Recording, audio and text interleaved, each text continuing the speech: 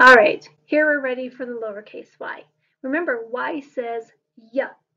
Now I left the capital Y up so you can see the difference between a capital Y and the lowercase y. And if you remember from this one, I said little line slides down, big line slides down. The exact same, the only difference is where are you going to start with this letter. And in lowercase y, you start at the midline. So you say little line slides down, big line slides down. So you know this, the little y, the line slides below that bottom line. So all it is a little line slides down, big line slides down. Go ahead and give your lowercase y a couple of tries, and we'll see you soon.